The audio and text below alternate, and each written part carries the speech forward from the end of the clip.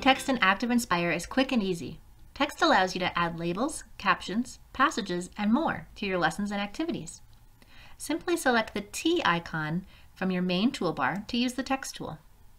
If for some reason you do not have this icon, go to Insert and select Text. Once you have selected the text tool, you can add text anywhere on your flip chart. Just click and begin typing. You can customize this text at any time.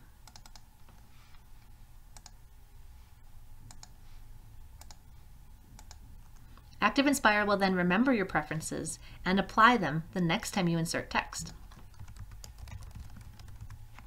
Once you add text, you can drag the small X to move it, or with the Select tool, simply treat it as an object.